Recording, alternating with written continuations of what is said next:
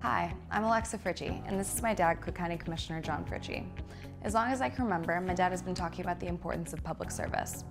When I was younger, I remember him taking me with him to vote, and when I was old enough to vote for my first time, you know he was right there with me.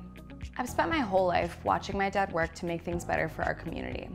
Whether it was better schools, safer neighborhoods, fighting for taxpayers, or for issues that are especially important to women, like me. Lately, he's been working to make sure that President Trump doesn't undo all of the progress we've already made in areas such as access to affordable health care and common sense marijuana laws. I'm proud of the job my dad has done as Cook County Commissioner, and I hope you'll vote to re-elect him on March 20th. Oh yeah, and I'm also proud that he's my dad.